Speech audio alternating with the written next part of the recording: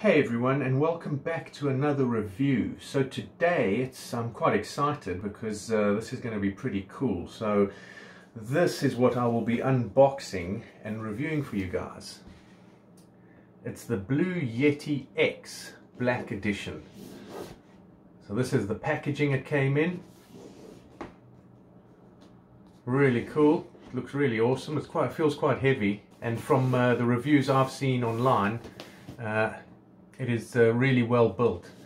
So let's open this up and have a look inside, and then what I will do is I will have another section of the video later which will then cover the usage of the microphone. So let's get this out of the box and see what's inside. Move that over there. Now I'm sure you can hear sort of a humming sound in the background. Now that's my current PC fans that are running. So what I want to do is when I review the microphone, I'll be using the microphone sound overlaying on the video so we can see the difference later on, because obviously I'm using the phone speaker now. So that comes in the box. Talks about the headphone level, microphone level, the blending that it comes with, metering, the mute, and the 4 different patterns that the microphone can handle. You can do interviews where it will pick up a person on either side, or mainly used for this one here, which is when you're playing games or streaming and that, or voice calls. Then you've got Omni, which is everywhere, and then you've got this one which is like a stereo where it will pick up sounds all around. There's a microphone jack, and then just how you should have the microphone standing, because the way the voice comes in must be right against the side, not from the top of the microphone, and that's the way this one works. It also integrates with the Logitech G Hub, which is pretty cool, so you can also integrate the lighting and that with your keyboard and mouse. So I have a Logitech mouse, keyboard and headphones, so all of that can work together, which would be quite cool. Then some safety documentation, nice sponge, and there it is. Wow, looks really cool. So let's get this out. Oh, that's really heavy. That feels very solid. Have a look at that. Really nice unit. Wow, this is very nice. See the stand with the swivel, and then that comes up like so, and then you would talk into it from this angle here, or if you have someone sitting this side, it would pick it up from that side there. And there's the single knob that's used now for all the settings and lighting, and then on the back it will change the patterns with that button there for the 4 settings of the microphone that's used. So that's the microphone there, which is pretty cool. So yeah, so it comes with 4 custom capsule condenser array for clarity. It's got the high res LED array. Here's the USB plug. Now this is something I wanted to look at because obviously I use my phone for video, and I wanted to see, because apparently you can use the microphone as a microphone for a cell phone. Now, because I've got an Android phone, I'm sure you can do the same with Apple, but if you get one of these connectors, this is a USB-C connector to a USB plug, so this would then plug into here like so, and then that would plug into my phone, and this end would go into the microphone, and I would be using the microphone as the phone's microphone. So that's something I wanted to really test out and see. So that's how that works there. So there's the cable. See if there's anything else in the box.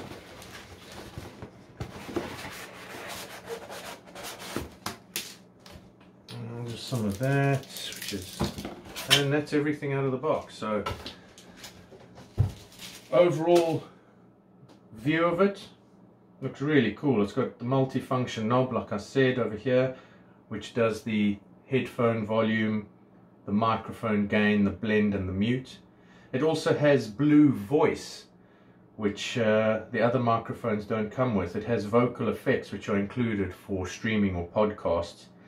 It also has the customized lighting, which would be here, which comes around, and yeah, so the 4 patterns, which are controlled by this button here, are the cardioid, the omni, bidirectional, and stereo. So those are them there. And yeah, it's approved by Discord as well, which is pretty cool.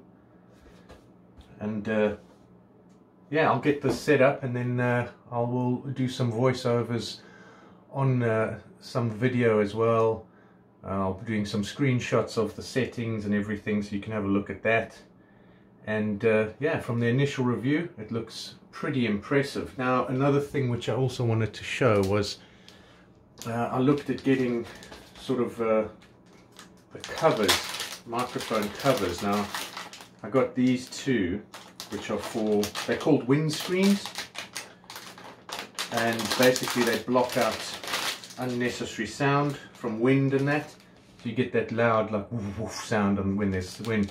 So this is more of a fluffy one, which I've got, which would then obviously just fit over the top of the mic like so. It's got an elastic, so that would go over like that, and it would help keep the sound out from the wind. Here's the smaller one, which is more for voice when talking, just to block the up close breath from the mouth, you know, when you're really up close to a microphone, and you get that. So those will be cool to test out as well and see what they do. So yeah, be sure to stick around, and I will have the voice from the Blue Yeti X in the next part of the video. Okay, so here we have the microphone set up on my desk. So I wanted to have it, sorry for all the cabling and everything, but I wanted to set it up so you can see what it looks like with the size and how it all fits in with things. Now, to get a size perspective, this is roughly the size of a tennis ball. So that's how big the mic is there in relation to a tennis ball, roughly. This is a coffee mug. As you can see, it's quite a big microphone, very solid. Nice and heavy. There's a ruler, 30 centimeter ruler, so you can see it's roughly 27.5, 28 centimeters high. So that's there just with regards to the sizing and how it would fit on a desk and everything. I'll turn it, you'll probably hear some feedback coming through the microphone as I'm turning it. It is quite sensitive, so it does pick up the banging and everything on the table. Now, with regards to the sound or the pattern that I'm in now, I'm in cardioid. So if I move closer to the microphone, you should hear my voice getting clearer and louder and picking up all the mouth movements from that. So that's there. Now, talking from the microphone, I'm roughly that far away, and you should hear me. Now, as I move to the left, you should hear my voice being a little less, and then I'll move over to the right, getting clearer to the middle. Now I'm at the right, and that sound should not be coming through. So that is more suited for podcasting, game streaming, Skype calls, vocal instruments. So yeah, so it captures the sound sources directly in front of the microphone, which is where I am now, and it should deliver a nice, rich, full-bodied sound. So that's the cardioid mode. Now I will change to the, let's see what the next mode is. This is, it looks like an infinity sign, so it's bi-directional. So basically, if someone's in front of the microphone and someone's behind the microphone, that's where the sound will be picked up. From the sides, it shouldn't pick up anything. So if you're interviewing someone, that will work quite well for them. So this is ideal for streaming interviews between two people. So I will talk again closer to the microphone. I will move away. I'll move to the left. I'll move to the side. As you can see, you might hear my chair creaking. So that's there. And I will click.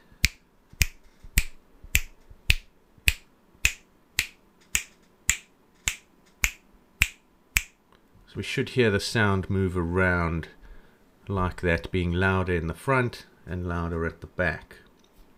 Now also one thing, when you are talking into the mic, it's this piece here that picks up the sound, so try and place your mouth sort of straight in line with it, and the closer the better, then that would obviously pick up the sound. Don't position the microphone like that, because I'm sure you can hear now it doesn't pick it up as clearly as if I was talking into it like that. So this is how these microphones work, so don't point them like a singing microphone into the mouth. Then the next mode we'll move on to is the stereo mode. So stereo mode will pick up sounds from the sides as well, and a little bit from the back. So this thing now will play the sound. If I move to the left and you've got stereo enabled, you should hear me on the left, and then as I move to the right, you should hear me moving to the right of the speakers that you're listening on. So we'll click again, going to the left, going to the right, and I'm in front of it. So that's the stereo mode, which uses both left and right channels, and that's ideal for capturing realistic sound and when you have multiple sound sources in front of the microphone. And then the final pattern is the omni. So this will basically pick up sound all the way around the microphone, and it should be an equal distribution of the sound. So this would be more for capturing the ambience, like you're there at a concert, for example, or say a conference call. This could be in the middle of the table, and it should pick up everybody that's talking. So we'll do a click test, and you should hear the sound evenly all the way around. So hopefully that clears up the patterns. Then what we have is on the front of the microphone, we've got the button. So I'll leave it on omni, so it should pick me up from the side. So that's your gain that's being picked up from the microphone. When you press the button, that goes green, and then you can increase the gain by turning the knob like so. And if you press the button, hold it down for a little bit, it will change to the next setting, which will show the earphones, and that you can also turn up and down, and that's when you can plug the earphone in over here. So you can do that, and there's also the mounting for a arm. So the next setting is the microphone and the earphones, so you can change the balance more towards the mic or the earphones when you're listening, and then you press it again and you go back to the original, and if you press it once again, it will go to mute, and then the light will go red. And then what I'll be showing you now is, let me go back to cardioid. So I'm back in front of the mic, should be nice and clear. So what I'll show you now is the software that you can use with the Blue Yeti microphone. And yeah, that's the G Hub from Logitech, so that automatically picks it up. So that will be the next part of the video, so you can see how the lights can change. You can actually control the patterns on the back using the software as well. Okay, so we're back with the software that you can use with the Blue Yeti. Now I've got the Logitech G Hub, as you can see here, all the devices being picked up, and the Yeti gets picked up over here. So basically if you click on that, it will then come up with all the settings and that. Now one thing is, if you don't have the G Hub, you can go to their website and download software, and it's called the software is called Sherpa. So that you can do from their website near the technical specifications, and that will give you the same options, except with the G Hub it gives you a lot more sort of settings and that to play around with. So if you look here on the left, you've got your 4 patterns which we can play around with. So we're on cardioid now, so that's with me coming closer to the mic, moving away from the mic, moving closer, staying close and moving to the left, and then coming across as I go to the right of the microphone. That's the cardioid option. Then moving on to Omni, so Omni will be all the way around. I will click my fingers as I did in the previous video.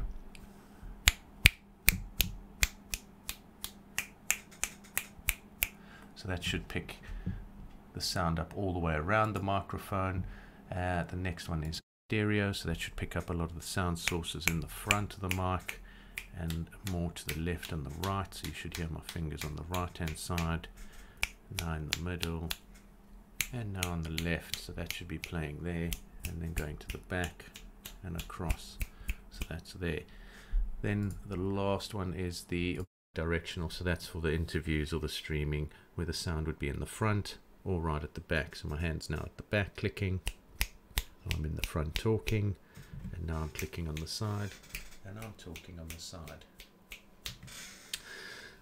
So those are the settings there. So we'll go back to cardioid, and that's the sounds. Then what you can have here is it also comes with Blue Voice, this microphone, which is quite nice. So everything is they've got some presets here for you that you can use. You can do the FM station radio sound, so hopefully my voice sounds more like a disc jockey at a radio now. We've got some classic radio voices, AM radio, crisp and modern, so that's the crisp and modern sound. We've got warm and vintage, so these are all the different sounds you can play with, and you can also create your own as well. So that's all the settings over here that you can play around with. There's a lot here. The default sounds are pretty good on their own. Even without the Blue Voice, the microphone settings I've left as that, and you can see as I change the knob on the microphone, the gain is being changed over here, and that's me turning the knob, and you can also control it from the software by doing that. The next thing is lighting. So the lighting of the microphone, as you can see here, you've got your on, which is green, and then when it's muted it will turn orange. You can also have a fixed light which would stay green, not orange, red, sorry, and it will stay green or red. And you can also change this to breathing, where it will pulsate like so. So you can see that the microphone is on or off, so that you can do and change the speed of that pulsing. You've got different modes which I showed you earlier in the front, so these also, the lighting can be changed. You can also change the pulsating again, the metering. Now that's the loudness that it goes up, so you can change those colors as well from here, which is quite cool. And then your 4 patterns, so I've changed mine already, so you can see the stereo will be green, the Omni's blue, the cardioid's red, which is selected currently, and the bidirectional is purple. Again, you can set that breathing pulsating sound, which is pretty cool. And then moving on to the output, 3.5mm jack, so that's all here. You've got even more settings you can play around with.